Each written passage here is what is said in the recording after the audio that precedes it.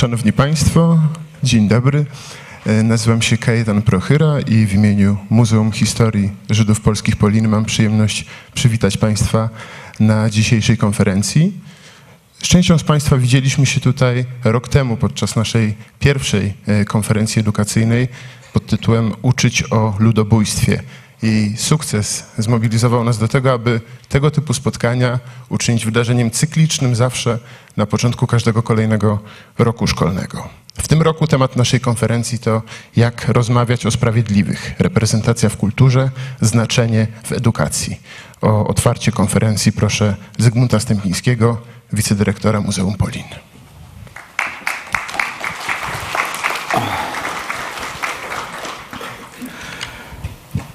Szanowni Państwo, Panie Prezydencie, Szanowna Pani Ambasador Stanów Zjednoczonych, Szanowna Pani Ambasador Izraela, drodzy goście, przedstawiciele ocalałych i sprawiedliwych, wszyscy, którzy zabiorą dzisiaj głos, przyjaciele muzeum, nauczyciele i nauczycielki. Jesteśmy bardzo dumni, że w Muzeum POLIN już drugi raz organizuje tak ważną konferencję edukacyjną. Jest to możliwe dzięki wsparciu Ambasady Stanów Zjednoczonych w Polsce oraz Jewish Foundation for Righteous z Nowego Jorku z nieocenioną pani Stanley Stahl.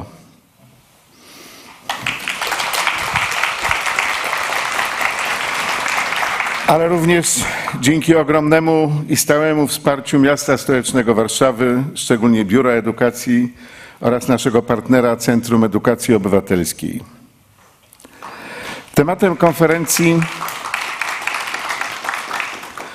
Tematem konferencji jest rozmowa z młodymi ludźmi, przede wszystkim z uczniami, o człowieczeństwie i o podstawowych wartościach humanistycznych.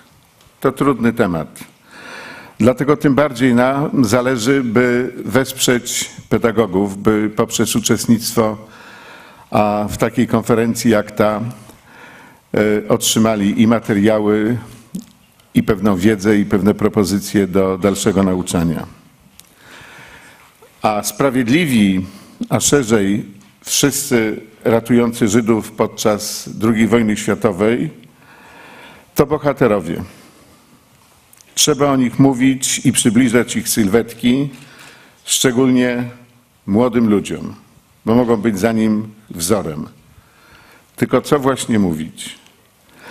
Więc zastanówmy się wspólnie, jak uczyć młodych ludzi szacunku do innych, bez względu na to, kim są, skąd pochodzą, jaki mają kolor skóry i religię. A to w wielu miejscach na świecie nie jest już tak oczywiste i proste. Możemy więc użyć przykładu Sprawiedliwych, by pokazać, jak ważne jest opowiedzenie się w całym swoim życiu za dobrem, zwłaszcza w sytuacjach skrajnych, wymagających prawdziwego człowieczeństwa i ogromnej odwagi cywilnej. Elie Wiesel napisał: zawsze zajmuj stanowisko. Neutralność pomaga opresorowi, nigdy ofierze. Cisza zachęca dręczyciela, nigdy osobę dręczoną. Always take sides. Neutrality helps the oppressor, never the victim. Silence encourages the tormentor, never the tormented. Te słowa powinny być mottem naszej konferencji. Dziękuję bardzo.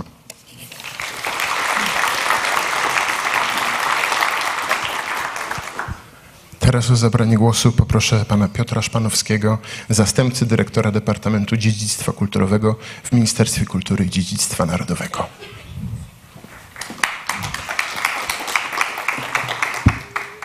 Dzień dobry Państwu. Mam zaszczyt odczytać list skierowany do Państwa przez sekretarza stanu w Ministerstwie Kultury i Dziedzictwa Narodowego, pana Jarosława Sellina, który ze względu na obowiązki służbowe Komitet Stały Rady Ministrów nie mógł przybyć osobiście. List skierowany do uczestników Międzynarodowej Konferencji Edukacyjnej Jak rozmawiać o sprawiedliwych. Reprezentacje w kulturze, znaczenie w edukacji. Muzeum Historii Żydów Polskich, POLIN. Szanowni Państwo, przede wszystkim dziękuję za zaproszenie na tę niezwykle ważną w perspektywie edukacji przyszłych pokoleń konferencję. Witam obecnych przedstawicieli państwa Izrael, w tym ambasador Izraela w Polsce, panią Annę Azari oraz ambasador Stanów Zjednoczonych, panią Georgette Mosbacher, oraz wszystkich pozostałych gości, wyróżniając zwłaszcza współzałożycieli, obok ministra kultury i dziedzictwa narodowego, współzałożycieli muzeum, prezesa Stowarzyszenia Żydowski Instytut Historyczny w Polsce i wiceprezydenta miasta stołecznego Warszawy. Jestem przekonany, że konferencja przygotowana przez Muzeum Historii Żydów Polskich POLIN będzie doskonałą okazją do wymiany myśli i doświadczeń, co pozwoli na pogłębienie wiedzy o sposobach i kierunkach rozwoju edukacji o Sprawiedliwych oraz wypracowaniu najbardziej odpowiedniej formy dla przekazywania opowieści o heroicznej postawie osób ratujących Żydów skazanych na zagładę przez niemiecką III Rzeszę, tak aby była ona zrozumiała dla kolejnych pokoleń. Zrozumiała także przez objaśnienie zgodnej z prawdą historyczną sytuacji Polaków i Żydów na terenie Polski pozbawionej przez nazistowskie Niemcy nie tylko jakiejkolwiek namiastki państwowości, ale i poddanej brutalnemu terrorowi okupacyjnemu. W zapiskach Emanuela Ringelbluma z warszawskiego getta z roku 1943 znajdujemy taki fragment. Panuje u nas pogląd, że antysemityzm znacznie się wzmógł w okresie wojny, że Polacy w swej większości są zadowoleni z nieszczęścia, które spotkało Żydów w miastach i miasteczkach Polski. Uważny czytelnik naszych materiałów znajdzie setki dokumentów świadczących o czymś wręcz przeciwnym. W moim odczuciu wyżej przytoczony tekst jest swego rodzaju testamentem, który powinien być realizowany przez pracę edukacyjną na rzecz zachowania pamięci o tych sprawiedliwych, którzy ratując życie swoich, a właściwie naszych bliźnich, ocalili również istotę człowieczeństwa.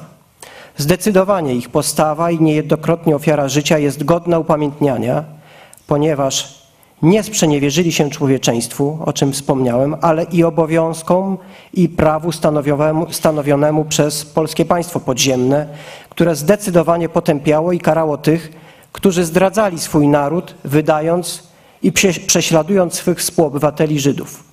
Takie postawy niestety miały miejsce, ale były one przestępstwem, wyrazem odstępstwa i od zasad moralnych, i od obowiązków obywatelskich Polaka. Państwo Izrael, ustanawiając medal Sprawiedliwy wśród Narodów Świata, wskazało, jak ogromną, bezwzględną wartością jest podjęcie decyzji o ratowaniu innego człowieka, wówczas, gdy grozi za to utrata życia własnego, a niekiedy i całej własnej rodziny. Jestem niezwykle dumny, że to Polacy stanowią największą grupę narodową wśród uhonorowanych tym wyjątkowym wyróżnieniem. Wszyscy jednak zdajemy sobie sprawę z tego, że w miarę upływu czasu, znaczonego w tym wypadku nieubłaganym odchodzeniem kolejnych świadków Holokaustu, będziemy musieli sobie radzić bez ich bezpośredniego świadectwa, które choć zapisane w ten czy inny sposób, nie będzie miało już takiej siły przekazu. Dlatego niezwykle ważnym staje się pytanie o metodologię pracy edukacyjnej w zakresie opowieści o sprawiedliwych i ich dramatycznych wyborach. Z satysfakcją stwierdzam, że Muzeum Historii Żydów Polskich POLIN dostrzega tę pilną potrzebę i wychodzi jej naprzeciw, poszukując konkretnych rozwiązań. Poszukiwania te nakładają się zaś na rezultaty pracy innych polskich instytucji kultury działających w obszarze badania i upamiętniania wydarzeń czasu zagłady. W tym zwłaszcza tak zasłużonej jak Żydowski Instytut Historyczny w Warszawie, czy młodszego, ale aktywnie i prężnie działającego Muzeum Polaków Ratujących Żydów podczas II wojny światowej imienia rodziny Ulmów w Markowej. Wielkie oczekiwania w tym zakresie adresowane są również wobec Muzeum Getta Warszawskiego, które utworzone przez ministra kultury i dziedzictwa narodowego na początku tego roku w ostatnich dniach sformalizowało przejęcie opieki nad historyczną siedzibą Szpitala Dziecięcego Berzonów i Baumanów w Warszawie. Jestem przekonany, że dziś otwierana konferencja przyczyni się do podjęcia analizy już działających programów edukacyjnych, a także przygotowania kolejnych, które wdrażane przez doświadczonych edukatorów zapewnią zachowanie wspólnego dziedzictwa sprawiedliwych dla potomnych. Podpisano Jarosław Selin. Dziękuję.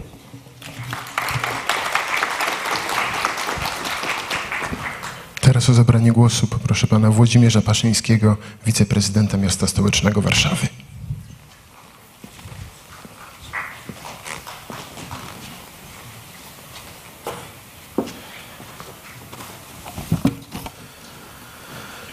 Dzień dobry Państwu. Całe to spotkanie poświęcone będzie temu, jak uczyć o sprawiedliwych. I to tak naprawdę Państwo pewnie wiecie lepiej ode mnie, jak to robić. Dlatego pozwólcie kilka zdań refleksji ogólnej, związanej raczej z tym, dlaczego trzeba uczyć o sprawiedliwych i czego jeszcze trzeba uczyć niejako przy okazji. Przyjrzenie się losom wrośniętych w nasz krajobraz Żydów najlepiej uświadamia, jak trudno oddzielić od siebie żywioły obu kultur. To, co polskie, od tego, co żydowskie i odwrotnie. Dzieje obu narodów splotły się przez minione stulecia w jednorodną fabułę. Znajdujemy w niej wątki dramatyczne, historie sporów i konfliktów, ale także, i tych jest niemało, świadectwa pogodnej koegzystencji i współpracy, owocującej bogactwem osiągnięć w nauce, kulturze, gospodarce. Ten wspólny dom ostatecznie zrujnowała II wojna światowa. Innego nie mieli. Nieliczni ocaleni próbowali uwierzyć, że da się go odbudować i znowu wspólnie w nim zamieszkać. Tę nadzieję ostatecznie zniweczył marzec 1968 roku, wskazując wyraźnie, kto jest prawdziwym właścicielem tego domu, a kto tylko niechcianym sublokatorem, obcym. Znacznie wcześniej w wierszu Żydom polskim Władysław Broniewski marzył, że jedna powstanie rasa, najwyższa, ludzie szlachetni. Marzenie się nie spełniło. Musiało ustąpić skrzeczącej pospolitości. Za wprowadzenie wątku obcego do bieżących rozgrywek politycznych ostatniego półwiecza chętnie obwiniamy władzę i słusznie. Ale nie wolno zapominać o tym, że ożywione po latach upiory antysemityzmu, węsząc różnorakie łupy, z radosną łatwością potrafią się wkomponować w krajobraz także i dziś. Tak zwany suweren, ośmielony wstrzemięźliwą postawą Kościoła, z niekłamaną radością brał i bierze udział w przygotowanych dlań igrzyskach. Ludzie prawdziwie szlachetni, jak to często bywa, pozostają w mniejszości. Trzeba się temu przeciwstawiać z całą mocą. Pogarda rodzi się w słowach, brzmiących doniośle, złowrogich i boleśnie raniących. Za nimi idą czyny haniebne w treści, formie i brunatnej kolorystyce. Indoktrynacja, dziś nazywana elegancko polityką historyczną, relatywizacja i marginalizowanie podłości dają przyzwolenie na zło, na jego rozprzestrzenianie się, na nienawiść wobec wszystkiego, co nie mieści się w utrwalanym przez wątpliwej jakości autorytety obrazie świata. Historia jak to historia, lubi się powtarzać. A jeśli towarzyszy jej dewastacja podstaw systemu zwanego demokracją, to znaczy, że krok już tylko dzieli nas od dyktatury, która by się utrzymać, musi dawać chleb i szukając kolejnych wrogów, organizować wspomniane już igrzyska. Udział w nich z pozoru atrakcyjny i tym bardziej niebezpieczny kończy się zwykle tragicznie, bo nigdy nie możemy być pewni, kiedy wrogami staniemy się my sami. Dziś na naszych oczach rodzą się nowi i nowi starzy obcy. są lub za chwilę będą winni wszelkiemu złu, jak kiedyś w nie tylko nazistowskiej propagandzie. Wszak piekło to inni. Dlatego tak ważna jest mądra edukacja. Dziękuję bardzo.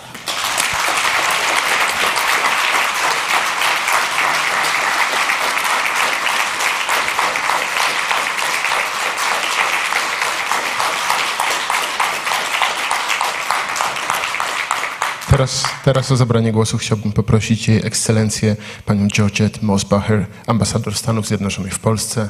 Madam.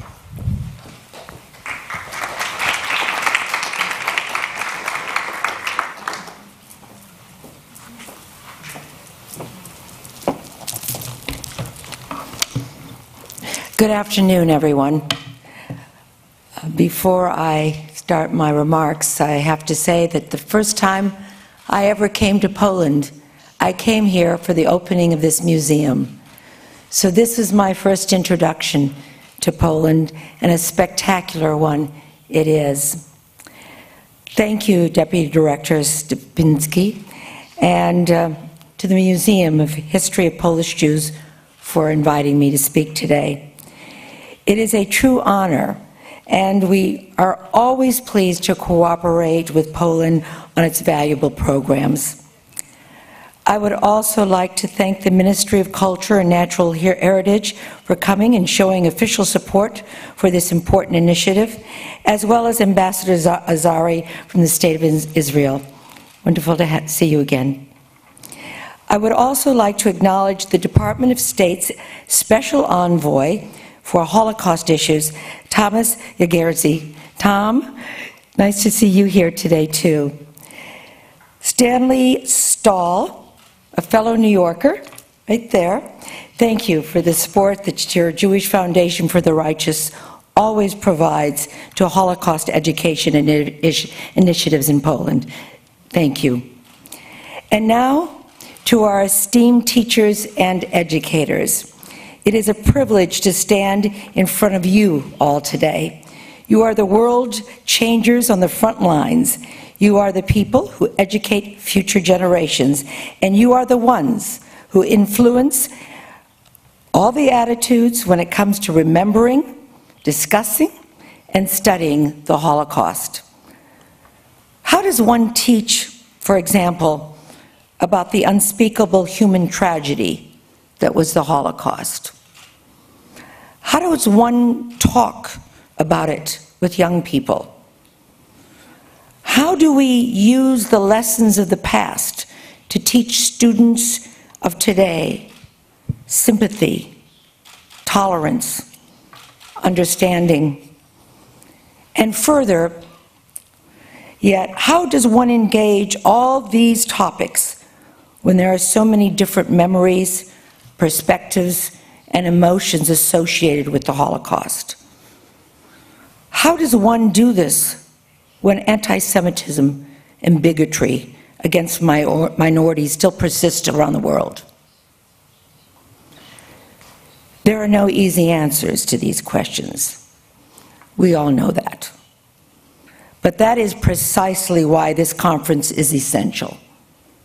We need to have these discussions. We need to listen. We need to be open-minded.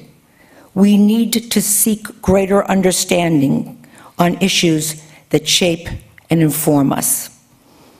Like Poland, the United States has endured many heart-rending chapters in our own history, when bigotry directed at minorities has hurt our nation, torn at our national fabric.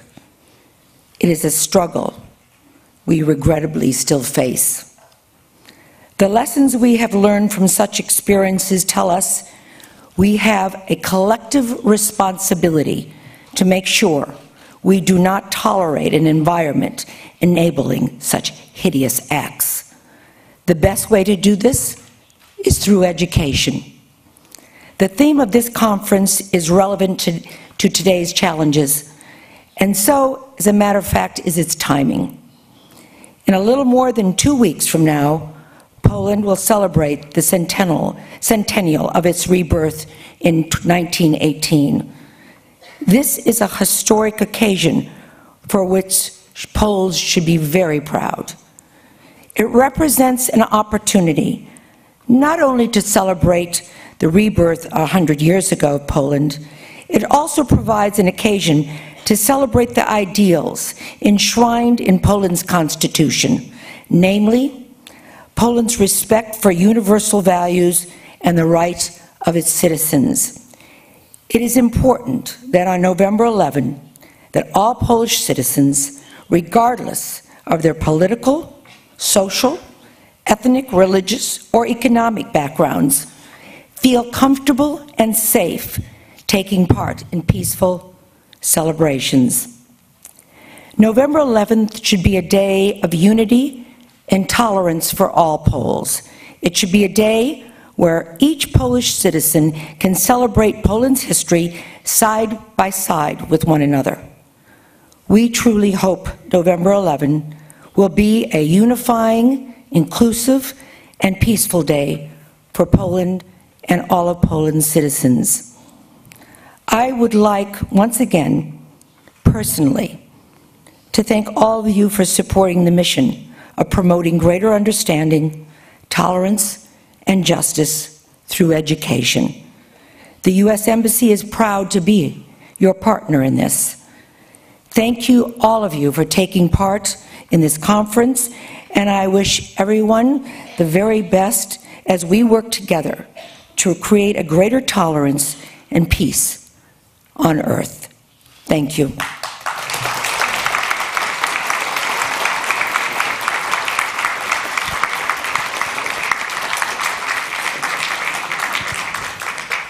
Teraz o zabranie głosu chciałbym prosić panią ambasador i ekscelencję Annę Azari, ambasador Izraela w Polsce.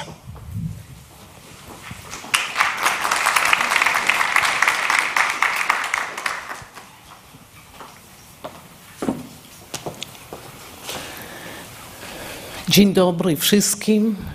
Dzień dobry wszystkim gościom z Stanów Zjednoczonych. Dzień dobry wszystkim, kto tutaj pracuje i głównie przywitam wszystkich nauczycieli, którzy są tutaj.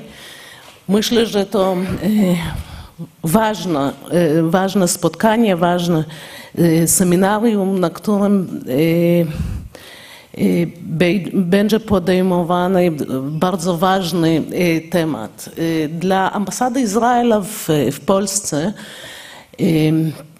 uroczystości wręczenia medalów Sprawiedliwym wśród Narodów Świata to taka bardzo główny, jeden z naszych głównych tematów. Ze wszystkim, co robimy oprócz tego, a robimy niemało, to dla nas jest jakaś spłata długa moralnego, który musimy robić cały czas i nawet myślę, że w końcu listopada akurat tutaj w muzeum będzie następna uroczystość wręczenia medalu. Jeden temat, który robi mi troszeczkę niepokojony, jestem niezadowolona, to jakaś banalizacja sprawiedliwych. O czym myślę? W tych politycznych, historycznych sporach za często mamy taki pomysł, słuchamy różnych ludzi, którzy mówią o sprawiedliwych, jakby wszyscy byli sprawiedliwi. Wszyscy nie byli sprawiedliwi. Nikt z nas nie może nikogo sądzić dzisiaj i ja mam nadzieję, że wasi uczniowie nigdy nie znajdą się w tych sytuacjach, w których potrzebno wybierać, co robić w takiej strasznej, okropnej sytuacji. Ale nie wszyscy byli sprawiedliwymi. Nie u wszystkich była ta odwaga. I to nawet jasne, dlaczego nie u wszystkich była ta odwaga, kiedy za pomagу Żydom czekała ciebie kara śmierci, nawet nie ciebie, a twoją całą rodzinę. I dlatego ja myślę, że każda historia Sprawiedliwego jest inna niż... Oni wszyscy są inni. Ale my musimy rozumieć, że my mówimy o bohaterach, którzy muszą być moralnym wzorem dla młodych, w nadziei, że takich sytuacji więcej nie uwidzimy ani tutaj w Polsce, ani całkiem, choć całkiem już były podobne sytuacje w innych częściach świata już po II wojnie światowej. Ja myślę, że mowa o sprawiedliwych to jakaś możliwość uczenia przyzwoitości. Może być, jeśli trzeba znaleźć jedno hasło na ten temat, może być ja wybrałam to hasło, które mówił profesor Bartuszewski i przekazać jego młodym, warto być przyzwoitym. Dziękuję.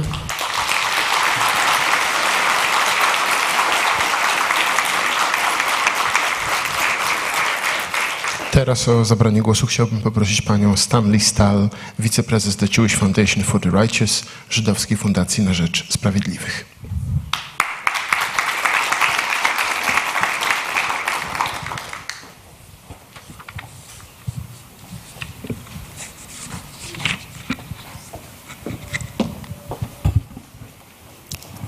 Dzień dobry Państwu. Dziękuję bardzo. Cieszę się, że mogę tu być z wami. Now I will continue in English. I hope you understood what I said.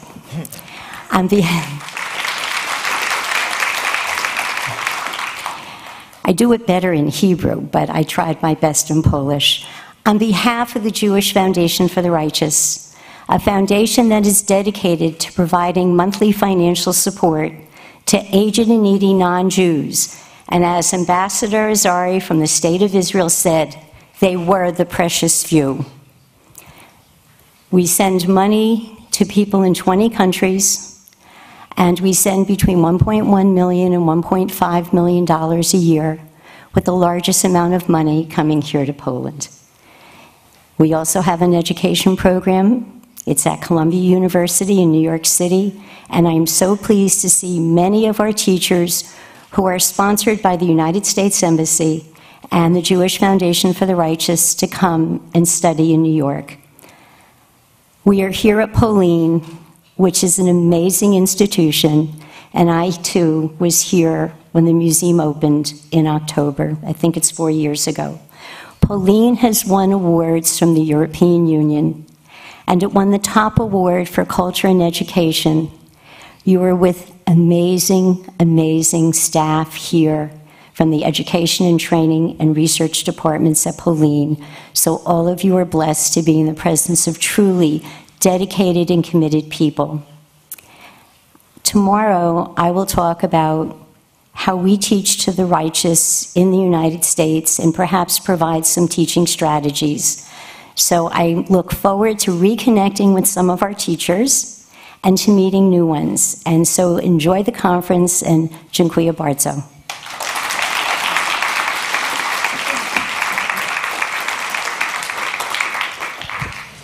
Szanowni Państwo, wykład otwierający naszą konferencję pod tytułem Jak ratujący Żydów podejmowali trudne decyzje w czasach zagłady wygłosi dr Stephen Smith z University of Southern California w Los Angeles. Dr Smith jest dyrektorem wykonawczym USC Shoah Foundation, The Institute for Visual History and Education, czyli Instytutu Historii Wizualnej i Edukacji, a także doradcą UNESCO do spraw edukacji o ludobójstwie.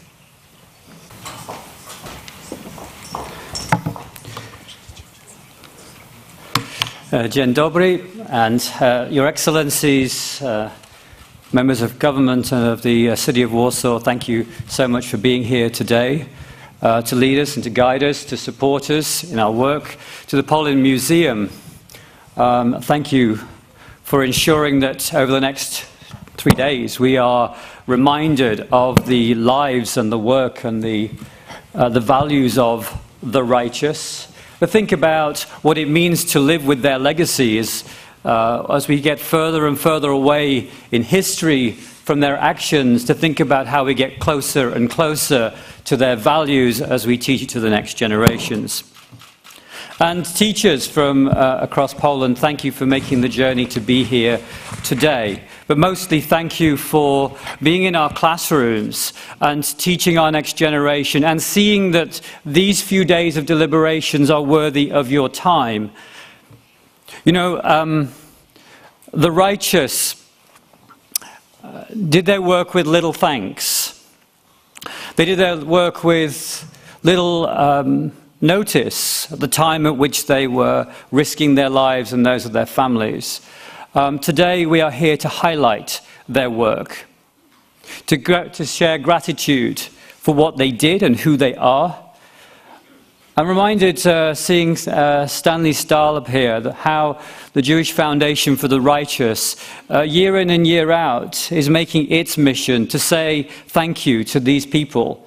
People who are still a part of our community, some of whom are part of the volunteer structure of this museum and honoured guests at this museum, who are part of our lives still today. As their legacy slowly passes to us, these couple of days are a moment to say to them, thank you for what you have done for us, and we take your legacy into our future with great debt of gratitude. So it was the morning of the 27th of January 1945. War for some was already over. Not for Roddy Edmonds. My comments today will focus somewhat on the specific experiences of the righteous in Poland. But I'm going to be talking about universal values. Values that affect us all wherever we are, not about a specific time and place, but about who we are as people and what their legacy means wherever we are. Edmonds was standing on the parade ground along with 1,275 US servicemen in the Stalag 9A prisoner of war camp in Germany.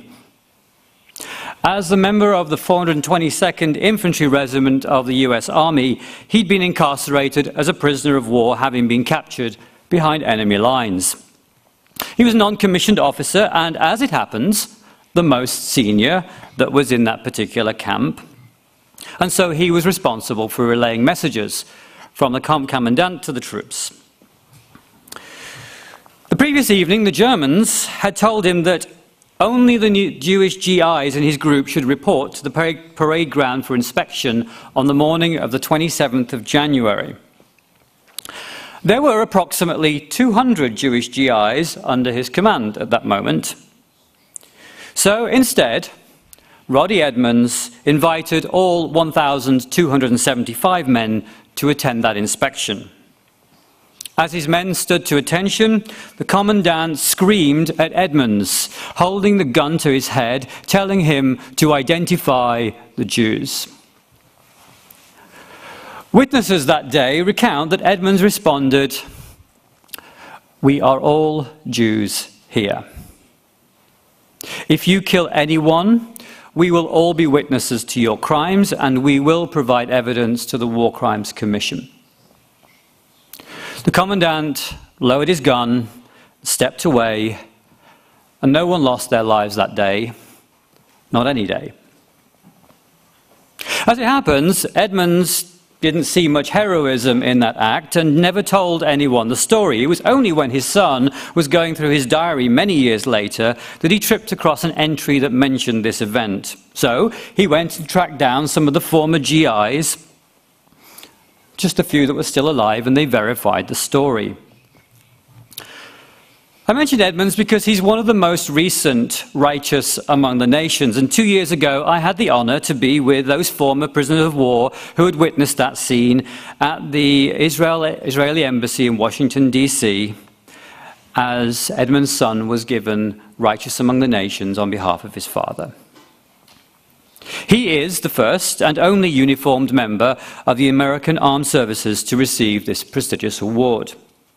So it made me wonder what kind of man Edmunds was to make a decision that took courage and principle. I guess it would have been easy for him to make himself believe that the Nazis wouldn't do any harm to the Jewish GIs. He could have persuaded himself that they wouldn't dare kill American soldiers not that close to the end of the war. His conscience could have told him that the Germans were losing the war, and as a prisoner of war camp, they would surely know about the Geneva Conventions and stick to the rules as they were wont to do. But there was an underlying moral dilemma. Should he sacrifice 1,075 American soldiers for the sake of 200 Jewish soldiers?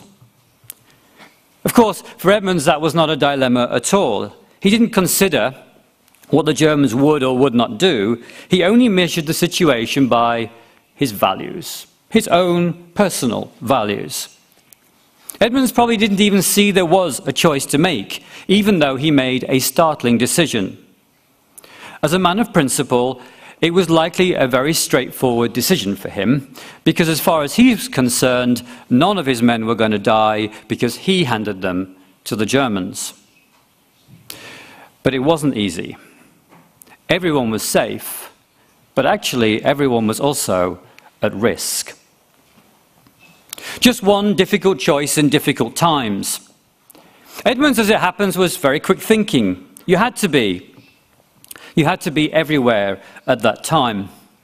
To show how things quickly changed from day to day, minute by minute, let's listen for a moment to the testimony of Aleksandra Berlowicz, which we'll listen to in Polish, from the USC Shoah Foundation's archive. To był właściciel fabryki gips i papierosów. Tam taka gilotyna stała do cięcia. Tak, on wiedział, on specjalnie odmurował część hali produkcyjnej i tam się też chodziło. Jedną ścianę zamaskował szafkami i na dole w jednej szafce wyjmowało się tylną ścianę i tam się czołgiwało, zasłaniało, maskowało. No ale robotnicy zaczęli zadawać mu niepotrzebne pytania i trzeba było stamtąd uciekać. To się nazywało wtedy, że kryjówka została spalona. I wtedy ojciec się skontaktował znowu ze wspomnianym już panem Nowińskim. Pamiętam, jak po nas pan Nowiński przyszedł.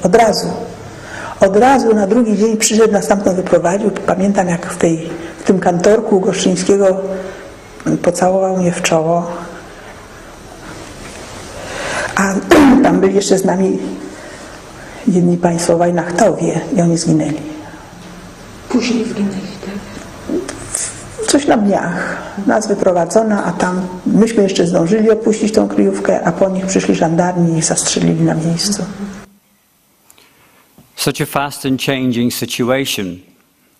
Mr. Gościński hides families in his factory. The factory workers begin to realize what's happening in the factory, putting the Jews at risk, and presumably Mr. Gościński too.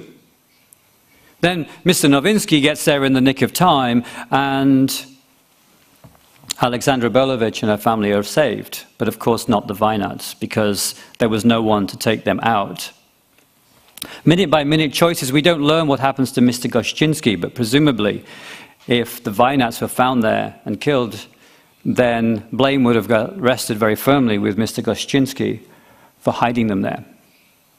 And so his story isn't really told except through what we hear here, sort of a second-hand way of learning about his heroism, even though we never learn of his fate.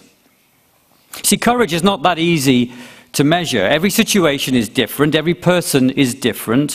What is an obvious thing for one person to do is extremely challenging for another. We are not born with a courageometer to indicate just how courageous we are at any given moment. It's driven by a combination of values and principles, and of course it has to be combined with actions. It's not just enough to think courageously. It requires action too. For example, I could think that I'm going to go to Nigeria next week and rescue young women from Boko Haram. But if I don't actually go and do that, however worthy that cause might be, then it's merely a fantasy in my mind. You have to act on what you think and what your values are for it to be real. That is real in the real world for real people that are at risk. There were doubtless millions of people that thought courageously, but never acted courageously. Maybe they didn't get the chance, or maybe that chance passed them by, or maybe they passed it up. That said, we probably all do courageous things on a daily basis in our own small way. Small actions that we make on an everyday basis which take us out of our comfort zone, perhaps to speak up on behalf of another, or stick to our principles in some way. This, of course, was happening every day during the Second World War, except because at a time of extremity, it was happening on a much grander scale. The Germans were occupying countries with tens of millions of people, each of whom were making decisions on a daily basis about how to survive. There were millions of small acts of courage and of personal defiance that went completely unnoticed and unrecorded. The overall picture of Nazi domination clouds the fact that people were subjugated, but they were not altogether powerless. Not all, of course, were out in the canals or fighting street to street, although many were here in Poland. But what we find is that many were resisting in very small ways. So what makes the people who rescued Jews specifically all the more noteworthy? Why do the difficult decisions that they made stand out at a time when everyone was making these difficult decisions every day to fight for their lives? In 1953, the State of Israel founded the Holocaust Memorial in Jerusalem, seen here in this picture, known as Yad Vashem. It is a place of memorial, a museum, a research and documentation center, and a place of learning. Right at its founding, it was decided that one of its tasks would be to recognize the righteous among the nations. Right at its founding. It wasn't a secondary thought. It didn't come later. It wasn't added on as a nice prize to give to worthy people. It was part of the original idea of Yad Vashem itself, that the righteous be recognized. In Hebrew, people who are recognized as such are known as the Hasidei Umot Haolam. The award refers back to a principle in Judaism known as the Ger Toshav, someone who is not Jewish, but who lives by the 7 laws of Noah. The righteous among the nations is a national award given by the State of Israel. Yad Vashem was clear that recognizing those who took an ultimate risk in the most difficult times would be right at the heart of their mission to remember the Holocaust itself. They're remembered in this olive tree avenue. It's known as the Avenue of the Righteous. It's clear why they did that when documenting evil actions of one group of people, thanking those who showed the alternative beliefs and lived by them is a guiding light not only for the past, but also for the future, our future. It shows it was possible to overcome. I'm going to mention these people a lot this afternoon, so let's be clear about who they are. The Righteous Among the Nations is an award with very high and very exacting standards. It's given to people who risked their lives. They had no financial benefit and had to save at least one person from death. This award requires 2 witnesses who can verify that the saving act did in fact take place and that the individual made the choice to act with no personal benefit in mind or at stake. Today, there are over 26,500 people who have been recognized by the State of Israel as righteous among the nations. They come from 50 countries, including more than 6,800 from Poland, which exceeds all other countries by the nearest other country by over 1,000. It's hardly surprising that the number of Polish righteous is so high because, of course, the number of opportunities to rescue Jews was also the highest. The Nazis were in Poland for over 5.5 years. Jews lived in virtually every town and village of Poland at this time, and all of them were in imminent danger of death. Every single one of them needed rescuing. The criteria are clear that to be righteous among the nations, that the awardee has to save at least one Jewish life. But there is one person among the 26,500 plus who never saved anyone. To tell this story, I have to go back to 1915, to the First World War, where a member of the German Red Cross was stationed in the deserts of Mesopotamia in current-day Turkey, where at the time over 1 million Armenians were being marched out of their homes into the desert, where they were being murdered in one of the first genocides of the 20th century. The young officer, in seeing this sight, was horrified. Now, as it happens, he was in a Turkish uniform, which enabled him to move back and forward freely. So he went out at the weekends with his camera and he took photographs. He photographed everything he could see: men, women, children, starving, thirsty, shot, hanged. There had been an order that no photography was allowed, but he photographed and he photographed and he photographed until he was caught and sent back to Germany for court-martial. But not before he'd taken the film out of the camera and placed it in the back of his aluminum belt, which he smuggled back to Germany. Today, still evidence of what happened to the Armenian people. Today, you still see these photographs telling the story of the Armenian genocide to give visual proof of this secret crime, all taken by one man. A few years later, a German author was concerned about the rise of totalitarianism in the new Soviet Union, and so he took a journey from Moscow to Odessa. He wanted to learn about the Soviet Union, and he kept a diary. From the diary, he published a novel called 5 Fingers Over You, 5 Finger über dir. The novel details the rise of totalitarian rule in Russia and the threat that he saw to civilization. It warns about future atrocities that might come in the Soviet Union, and he kind of predicts the Stalinist era yet to come. As it happens, 5 Fingers Over You was published in Germany and was on the bestsellers list at the same time as a new publication called Mein Kampf, which laid out the manifesto of a rising political leader, Adolf Hitler. By 1933, Adolf Hitler had come to power. And on the 1st of April, 1933, the first anti-Jewish boycott was instigated across all of Germany. Jewish shops and businesses were barricaded. It was very clear that the intent of the Nazis was to make it impossible for Jews to live in Germany. Dachau concentration camp had been opened the previous day, on the 31st of March 1933, just 10 weeks into Hitler's chancellorship, and the full force of Nazi rule by oppression was being deployed, and the full force of anti-Semitism being felt by the Jewish community. After these events, on the 1st of April, a German journalist sat down and wrote a letter to Hitler. In that letter, he details what had occurred and how he felt about it. He says eloquently to the Chancellor of the Weimar Republic, Adolf Hitler, "As a German who has not been given the gift of speech to be silent and whose heart is quivering with indignation, I address myself to you, put a stop to all of this." He sent his letter to the newspapers. It was an open letter to Adolf Hitler.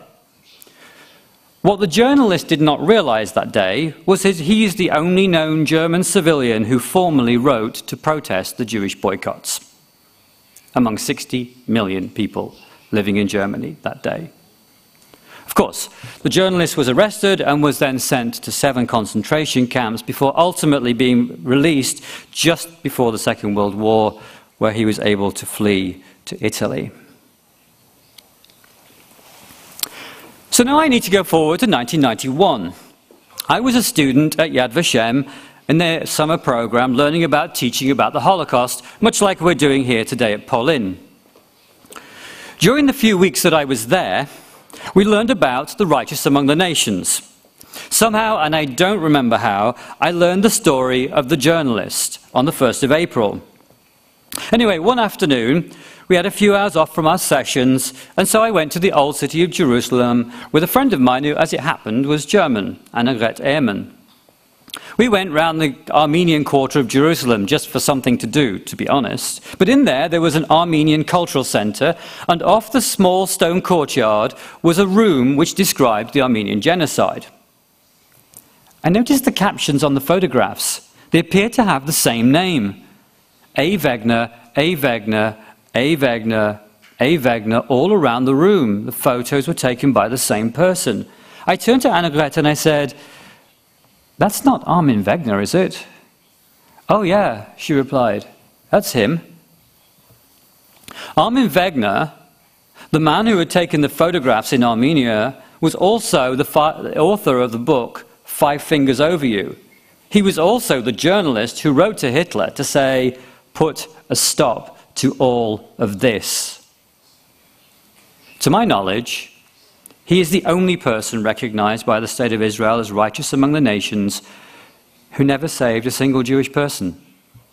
He was given the award because at the time he was the only known person to have risked his own life to try and save all the Jews, even though he failed.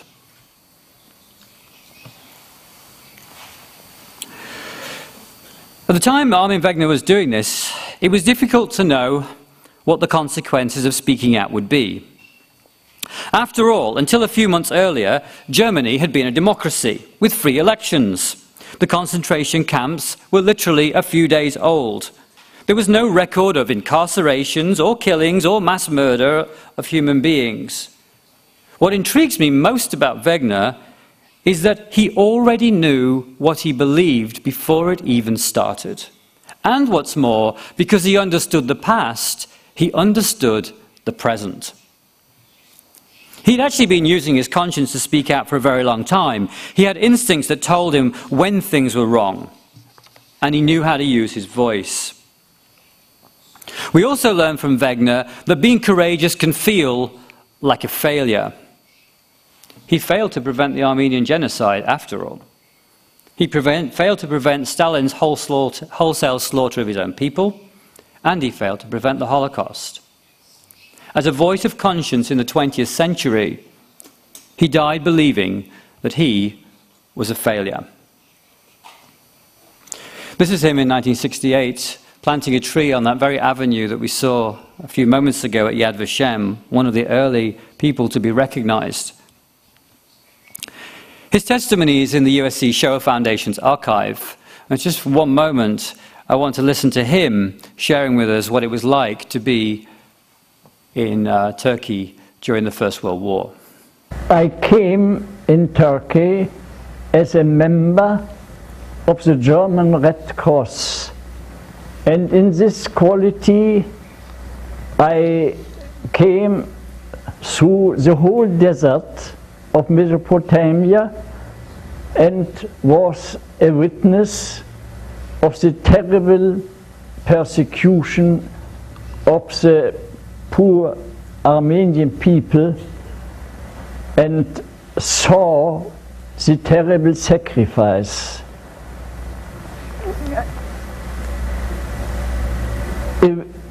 A witness is a very difficult task. I could never more forget what I have seen. I was always willing to speak of this terrible thing and to say to the peoples, don't care that not a second time the same terrible thing can repeat. 1993, Steven Spielberg was here in Poland making the film Schindler's List. During the making of that movie, several survivors came to him, and they were returning to Poland for the first time, of course. It was the early 1990s. They came with their families. They came to see the places where they had been and found a movie set. Steven Spielberg normally operates his sets as a closed set, but he made an exception. If any survivor came on the set or to the set to find out what was happening, that they would be allowed on and would get to speak to him.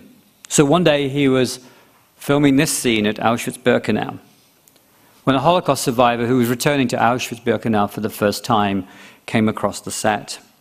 She was speaking to him and he was asking her about what was going on there, the dogs, the trains, the lights. And she turned and looked up at him and she said, "Mr. Spielberg, I don't want to tell you about this single day in my life. I had a life before Auschwitz and I had a life after Auschwitz. I want to tell you my whole story." That's when Steven decided to give the opportunity for survivors and witnesses to the Holocaust to tell their whole story. 5 years later, 55,000 testimonies taken in 65 countries in 43 languages, making the largest archive of genocide witnesses in the world. In this remarkable project, the majority of the witnesses are survivors of the Holocaust and people who witnessed what happened during those years. Importantly, in this collection, there are also 1,160 people who were involved in the rescue of Jews during the Holocaust. The archive, of course, is available here at POLIN, so any of you that want to research this, in the research room here, you can find the entire archive and have a chance to look through it. In fact, let me just show you briefly what you'll find there. The Visual History Archive is the place where you will find all of these testimonies. They're all filmed in video and are available by logging on. When you go into there, you find a search page, and in that search page you can look through all kinds of different ways of finding testimonies. If I was to click on experience groups there, it's going to take me into a page where I can see a whole variety of different ways of looking through different types of people, and you'll see there's 1,160 rescuers and aid providers, so I can go to their testimonies directly there. I can also choose my language or my country of interview, so I'm just going to click Poland on this to see how many testimonies there would be, and you can see on this page here in the bottom left-hand corner that there are 312 testimonies taken in Poland of people who are righteous among the nations. When I get those results back, what I see is a long list of them here, and you can see this is the rescuer here. His name is Ignacy Bulik, and his language is in Polish. I can also choose my language. I can choose a collection. I can choose men and women. I can choose different ways of exploring that content. It's there for you, so if you ever want to have a look at that, please do, because there are just amazing, amazing stories there. This is what the page looks like when you find it, and you can see that this gentleman was in Warsaw at the point at which he was talking about his experiences. Also, the archive feeds into a teacher's portal called Eyewitness. I'm sharing this with you because later today I think Monika Koszyńska, who works here at POLIN, is going to give a workshop, and some of you will attend that, but I guess only a minority. So those of you do not get to see the Eyewitness website. It's there. You can just Google Eyewitness and you'll find it. And in there are activities including, I think, 6 or 7 in the Polish language, and the one that's been published for this conference is about the righteous and is available as of today, which uses testimony from the archive that you can explore in your classrooms. Today I'm talking about testimony because as we talk about how do we talk about the righteous, one of the things I want to highlight is that all the righteous were people. They're not a list of statistics, they're not a data set to be just kind of examined from one place to another. They are people who tell their life story and speak about that from personal experience. Of course, in the archive as well, there are many thousands of people who talk about what it means to be rescued, all of which can be found in there for your exploration. Before I share that with you. These testimonies are here to share because they show the struggle. They show the struggle of what it meant to make the decision to rescue Jewish people, particularly if you knew that the penalty of doing so would be sacrificing your own life and that of your family. To show how difficult this dilemma is, I'd like to spend a few moments of our time together listening to the testimony of Alexandra Zarin. It's a little long, but I want to take it in for just a few moments. Chyba to była wczesna jesień 43. Zjawiła się u nas Irena Chobocka, a było to tak. Poszukiwaliśmy w tym czasie służącej,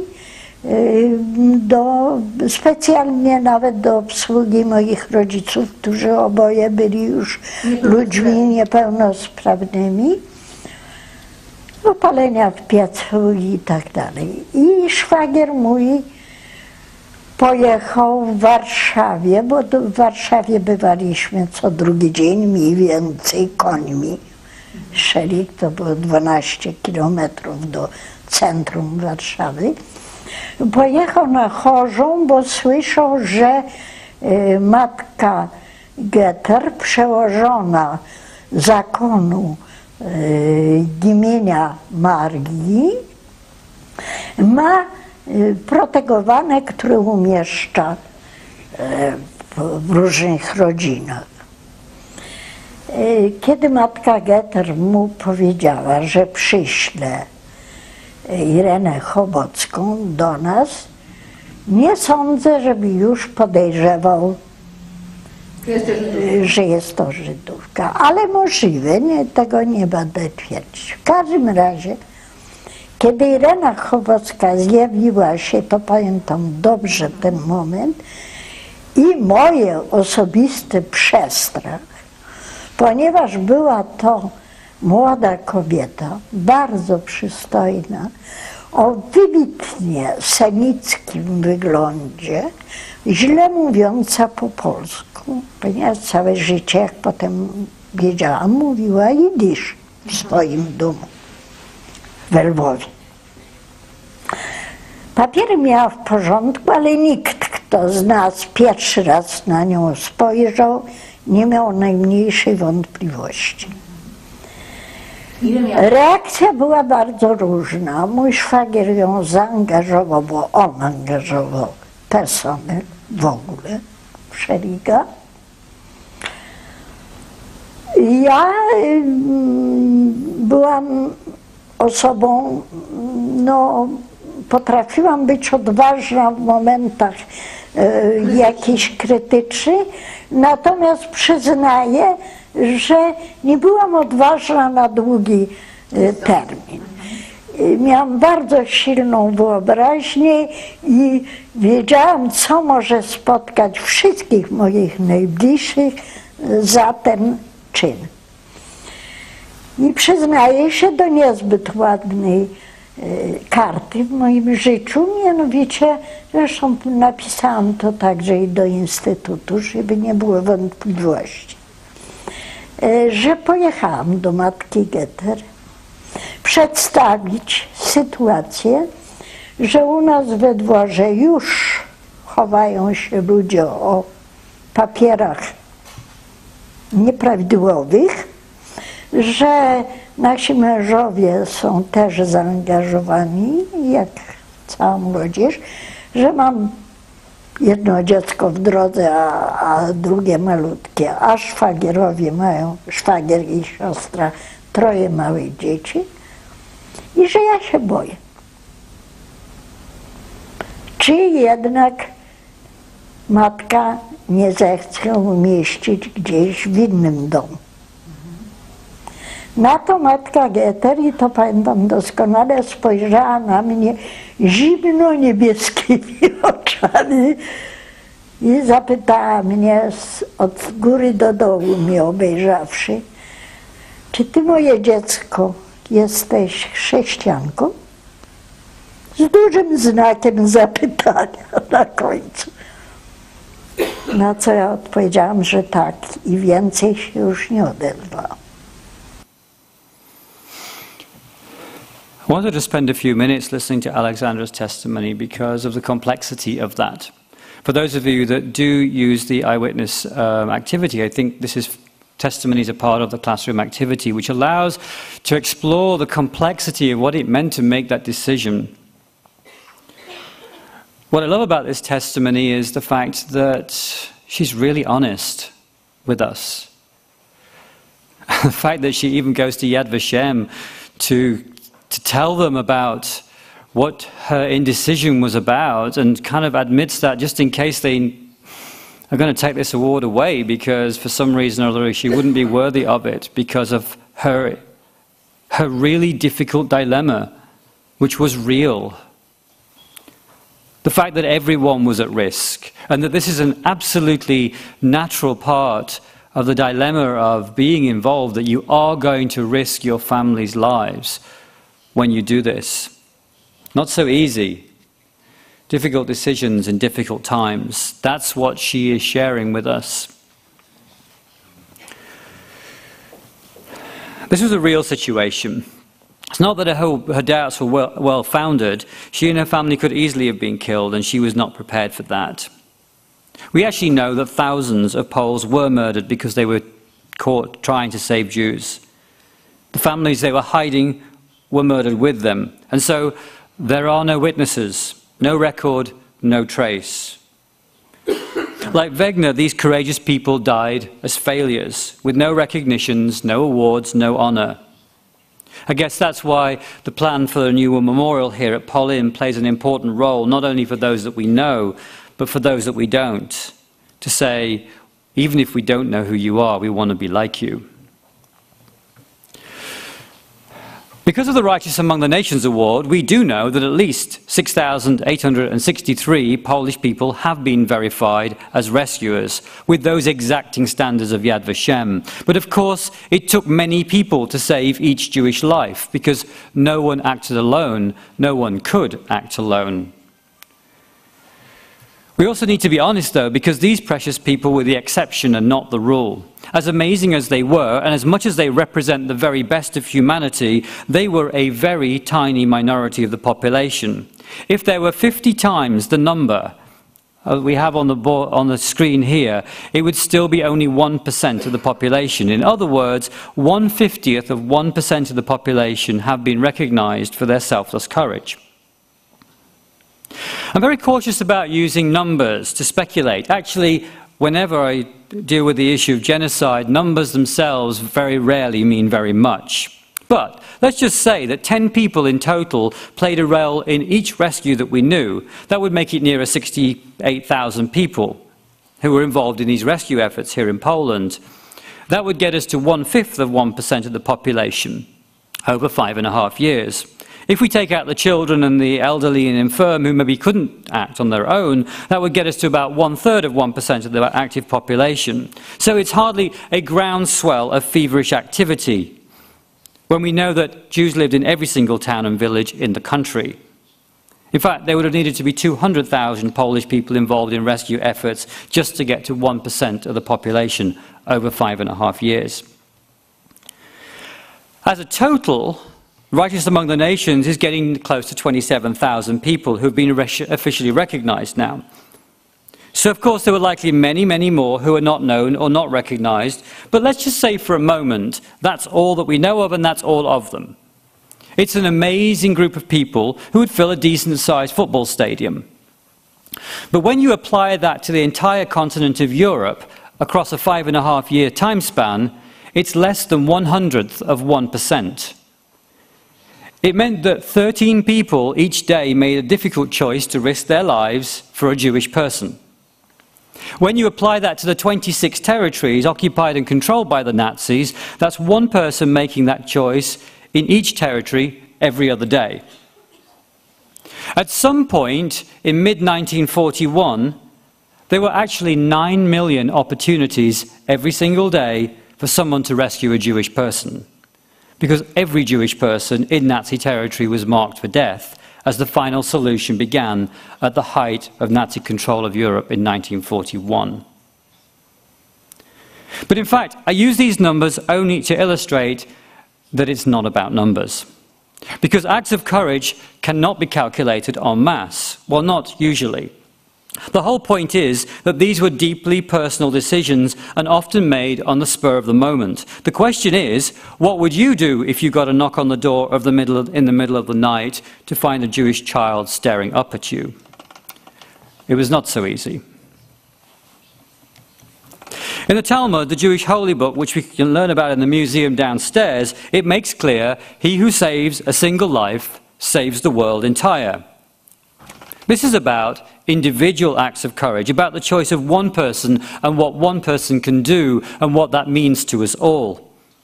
Often when we talk about the righteous among the nations, we think of it in a national context. The state honors people who at the time did not represent the views or actions of the state, or even the majority of the population. But because history turned out to be on their side, we honor them in the hopes that they reflect well on all of us, including the state. There were very few cases, in fact, where the national leaders did anything to intervene. King Boris III, as seen here with Adolf Hitler, as you can see, had to make his peace with Adolf Hitler and the Nazis. But interestingly, most of Bulgarian Jewry was saved, for which Boris III generally often gets the praise. But in fact, it was not really anything to do with Boris III himself. It was the grassroots, and particularly religious leaders, who, seeing the deportation of the Jews, protested, threatening to lie on the railway lines between Sofia and Auschwitz. Only then did King Boris reluctantly set up labor camps in Bulgaria and told the Nazis that he needed the Jews to build railroads and so that they were not sent to death camps. There's also a few cases where people organized themselves as a group, reflecting maybe a national conscience, as was in the case of Denmark, where some 7,220 Jews and 686 of their spouses were saved by the Danish resistance movement. In fact, an announcement was made in the synagogue just before Rosh Hashanah in 1943, on the 29th of September, that the Jewish population must go immediately into hiding because word had been given, actually by one of the Nazi organizers of the deportation of Danish Jews, that on the 1st of October they would be deported.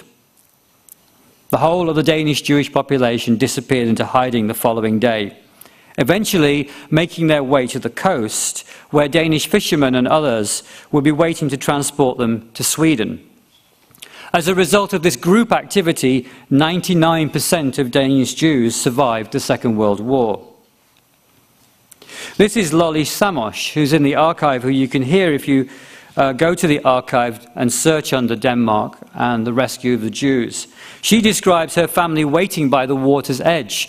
There were 12 children in her family, 14 people, including the parents, in a boat that was big enough for 10. Everyone was brought to the water's edge, including other Jews that were waiting to get in the same boat, only to find that the boat was too small. Some of the Jews returned to the barn where they'd be hiding.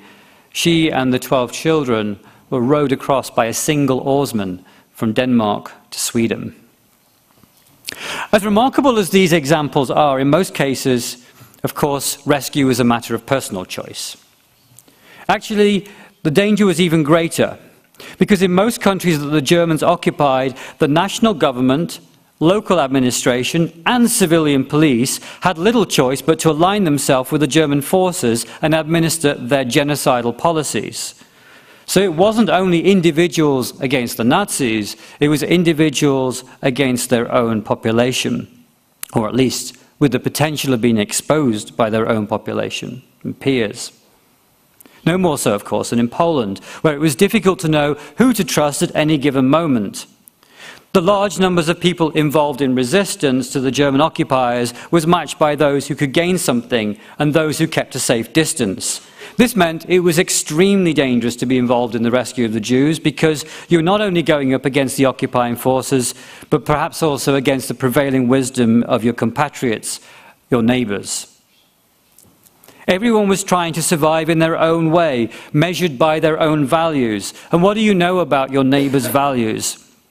As we heard from Alexandra Zarin a few moments ago, very often the families that were involved in underground resistance activities were also most likely to rescue Jews. Not because they knew Jewish people or respected them necessarily, but because the enemy of the Poles were murdering the Jews, so rescuing the Jews was by default an act of resistance in its own right. For a few moments I'd like to explore the story of Gina Schwartzman. See what she has to say about this.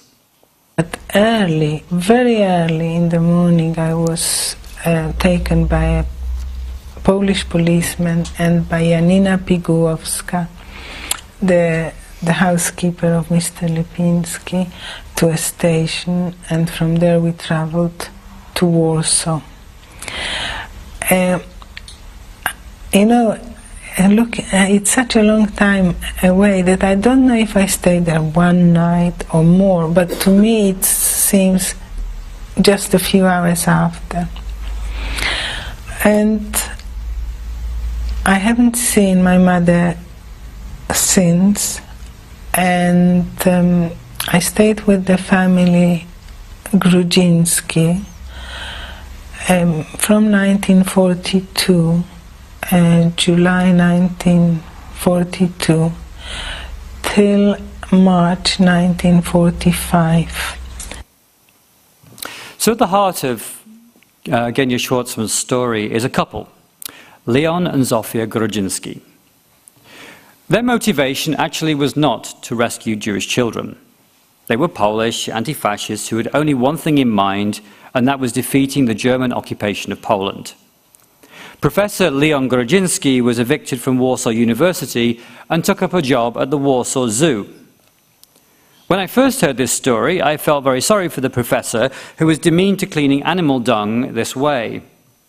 Only subsequently did I learn about Jan and Antonina Żabinski, the zoo director, and his wife, of course, who were friends of the Grudzińskis and worked to rescue Jews with other members of the Armia Krajowa. The Grudziński family were already deeply embedded in resistance activities. In 2002, I had the privilege of coming here to Poland and going to Radom with Genia to make a short documentary entitled The Power of Goodness. Here's a clip from the documentary which details the lives of the Grudzińskis. When the Nazis occupied Poland, Zofia Grudzińska was a housewife. For her, like most Poles, the Nazis were the enemy, and she wanted to play her part in defeating them, as did most of her family. Her husband, Leon, was an outspoken academic who soon lost his job at the university to end up working in the city zoo. Her 20-year-old daughter, Zofia Jr., known as Zosia, and her 18-year-old son, Stefan, joined the resistance in the Parasola division of the Armia Krajowa, the underground Polish army. Her 9-year-old daughter, Mira, was employed as a messenger for the resistance. Zofia Grudzińska was the motivating force behind these activists in her family, determined that the Germans would not win the war. Then one day she received a message from her sister Janina from Radom. Janina had been approached about a Jewish child from the ghetto in Radom. She wanted to know whether Zofia could give the child refuge. Genia Rapoport was 6 years old when the Nazis had invaded Poland. By 1941 she was an 8-year-old starving child in the Radom ghetto when her parents told her she was going to have to leave. My father said, "Say goodbye to Mom," and I sort of shouted. I remember saying, "Bye, Mom," but I didn't hear her. Genia arrived at the Grudzińskis' fourth-floor family home in the spring of 1942. For 2 years, she became a member of the Grudziński family. This included being part of the resistance, running on a regular basis to the Floriansky church with messages and pamphlets for the priest. Leon Grudziński was exposed and sent to labor camp in Germany. He never returned. Zosia Grudzińska was caught and sent to the notorious Pawiak prison.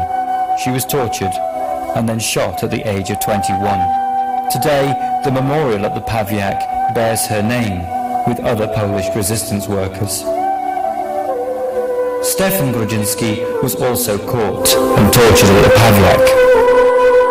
He was then sent to Stutthof concentration camp, surviving 10 months of the most unbearable conditions during the winter of 1944. So it was an unknown policeman that took them to the train in Radom. It was Janina Pikałowska who delivered her to the apartment of her sister. In fact, in just the first day of being outside the ghetto, 3 people worked to pass this Jewish child to safety. What she didn't tell us here, we didn't learn here, was that she'd already been to 2 other homes. This was her third attempt, Janina's third attempt to save this one child. So at least 8 people were involved in saving one 8-year-old child. That's after the 2 other families had already tried and failed, which meant there were 14 people in total just to get this one child to a safe house in Warsaw. The day after Genia left the ghetto in Radom, her mother committed suicide. You see, it was not easy. It wasn't easy for anyone. During our visit in 2002, we went to the award ceremony for Zofia Grudzińska, which you see here, which was held at the Israeli embassy. There in the room were the Grudziński children, Stefan and Mira, both present to see the award given in the name of their mother and parents. I learned something from this trip that I had not expected to learn. That the power of goodness is something that transcends generations. In the same way that we talk about trauma transcending generations, goodness, it seems, can be passed down too. We travelled from London to Warsaw, and at the airport we met the Grudziński family. For the children on both sides of this story, it was the first time that either of them had met. It's difficult to describe that moment when these families came together, but I guess it was something like going to a wedding. Not everybody at the wedding knows each other. Not everyone has very much in common necessarily, except the bride and the groom and the celebration that they are having at that moment. In this case, there were 2 families from 2 countries that spoke completely different languages and had 2 completely different religious traditions. Putting it bluntly, they had absolutely nothing in common, except, of course, the rescue of Genia Schwartzman and the courage of Zofia and Leon Grudziński. Let me just show you a few seconds of this ceremony.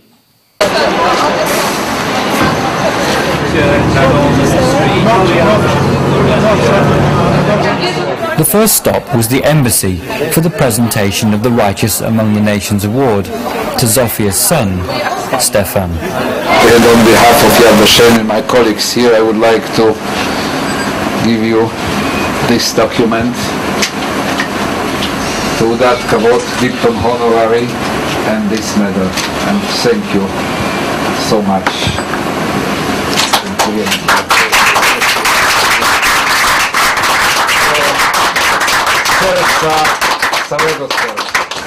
The town was absolutely black. Everything was dark. And to realize that such bravery existed amongst such hatred is unbelievable. And in Hebrew, we call the really righteous people tzaddikim. And I can't think of a more appropriate way to describe Stefan and Mira's family. And really our whole generation that can grow up free to be who we are, what we want to be. It's thanks. Mieliśmy trochę bliższych, ale wymarli, prawda? Natomiast ja z Oleńką mieliśmy wspólnego braciaszka. Although I didn't understand everything that the ambassador was talking about, for people to understand the emotion, it's the only time I've cried listening to a language that I don't understand. Recent research that delved into the USC Shoah Foundation's archive shows that the motivations to act usually involved 3 factors. Scholar Suzanne Beer discovered that people involved in rescue were often involved in other networks. Actually, this was true of the Grudzinskis. They were already active in the Armia Krajowa. They had a cause. They had other people to help. Secondly, people involved in rescue often had some personal connection to Jewish people before the war, even sometimes quite tenuous, and not often the person that they rescued. We don't know specifically about the Grudzinskis, but we do know that Leon was a professor at Warsaw University. Living in the academic and cultural milieu in which he did, there's a very high likelihood that he would come into connection with the Polish population that interacted with the cultural and political life of the assimilated Jews of the city of Warsaw. Thirdly, there always needs somebody to ask. Strangely, if you don't ask, it very rarely happened. Zofia was asked by her sister Janina. She wasn't looking to take in Jewish children. But once Janina asked her, she arranged to have her taken from Gradom, and on both occasions, when Janina tried previously, she had directly asked the people who rescued her. This time, Zofia was her last resort. Lisa Vincent, who managed to escape Nazi Germany just days before the Second World War, reminded me that moral courage only requires us to do what is within our own power. One day, I was watching her speaking at this place, the UK Holocaust Centre, to a group of students in the museum. As founder and director of the museum, I often sat and listened to the talks. But one day I heard a young person asking her, "Miss, what was the worst experience that you had?" I knew Lisa's story, so I imagined what she was going to answer. The destruction of her family business, the divorce of her parents after the Nuremberg laws, because her father was a German, the deportation of her grandparents to Treblinka, being the sole survivor of her family. But no.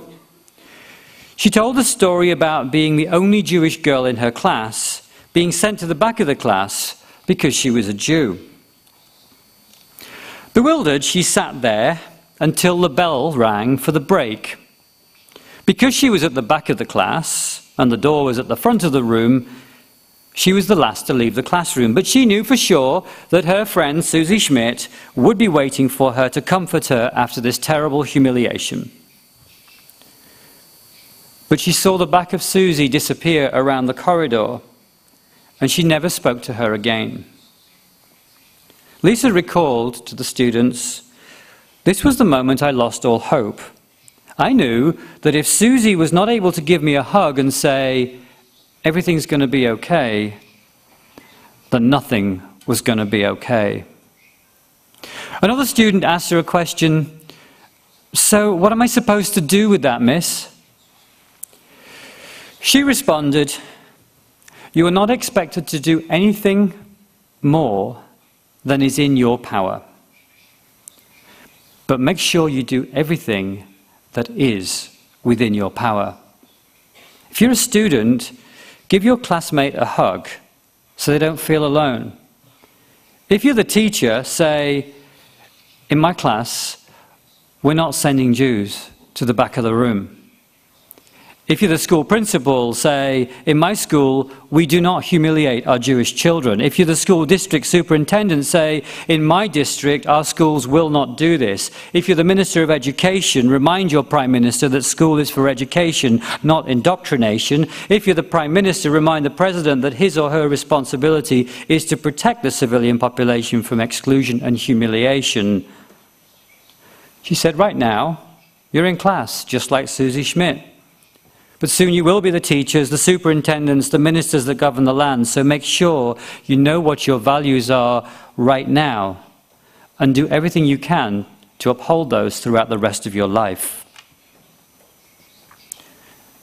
Actually, the righteous among the nations, it seems that they were exceeding their power. But if you look at their lives, they were doing what they could, always living to the ultimate of their influence and power. Of course, as the war unfolded, the reality of occupation and war is a totally different matter to a classroom. Every day was different. There is no one-size-fits-all. Jews were like this, Germans were like that, Poles were like the other. Some generalizations, of course, can be made. The Germans were in control. They did subjugate Poland. They murdered 3 million Poles. They enslaved hundreds of thousands of Polish citizens and committed genocide against the Jews by building killing centers right here on Polish soil. It's absolutely true that Poles were subjugated, that their country was turned into a complex of slave labor camps to serve the Third Reich, that economic and political influence was devastated, and the slightest hint of dissent was crushed mercilessly. It's absolutely true that all Jews living in Poland, without exception, were destined to be murdered by the Nazis. There was no escape. But given these overarching truths, there were also many choices made on a daily basis that created the exceptions, many exceptions. Sure, many of you know this particular novel by Andrzej Szczypiorski, the beautiful, whoops, it's upside down, no, sorry. The beautiful Mrs. Seidenman, who with her blonde hair and blue eyes was living outside the ghetto, who spotted outside on the street and denounced by a Polish Jewish collaborator, Bronek Blutman. The novel follows her story for 36 hours that she's in captivity. Szczypiorski paints the picture of a complex world which reveals Poles who helped Jews, Poles who did not, Germans who followed orders, Germans that get her released, Jews who collaborated, Jews that worked with the resistance, Jews that struggled to survive and succumbed to death anyway. Obviously, this is a work of fiction. But Szczypiorski digs deep into the reality that there really were no good choices. But nevertheless, everyone made choices. And the choices changed from day to day, and that today's choice becomes tomorrow's decision. Sometimes when we tell these stories, we make the mistake of presenting these amazing people as representatives of the whole. After all, they make us feel good, look good. Inadvertently, we make them appear like they are the rule, but in fact they were always the exception. When we speak about the righteous, we need to make sure we are clear they were the exception. We now know they were on the right side of history, but that is not what they experienced. They experienced daily paralyzing fear, anxiety, dread, the inevitable cost of death. Every time that Irena Sendler made one of her runs to go and save children, she experienced that. She wasn't thinking about awards and memorials and education conferences like this and classroom resources. They were living in a fog of self-doubt, not knowing who they could trust, and with the certainty that they would be caught and probably die. It was not easy. The cost was very high. Very soon there will be a new memorial built here at the Polin Museum to remember the righteous among the nations. It's a fitting place for that, because those who risked their own lives not only saved Jewish lives, but saved our hope in humanity. They were very few in number and humble in spirit, but they are the giants of the time, those we know of and those we do not. Our gratitude is to them. Our gratitude is to them because it shows us what we can be like. It shows that in times of difficulty and trouble, that if we keep our humanity, if we know our values, like Roddy Edmonds, we know that we can all say, we are all Jews here. I'm often asked the question, so how come there were so few people that rescued Jews during the Holocaust? Why were there so few? Actually, that's the wrong question. Or at least, it's not a question that we here are entitled to ask. Well, if you know for sure that today you are willing to risk your life for a complete stranger, that you will risk your spouse, your children, your life, your home, everything for a person you do not know, then for sure you are entitled to ask the question, why were there so few? But if you cannot say for certain that if you got a knock on the door tonight from a complete stranger, that you would definitely risk your life and that of your family for that unknown person for whom you have no responsibility, then the only question you can really ask is, how were there so many? And how can I be like them? Thank you.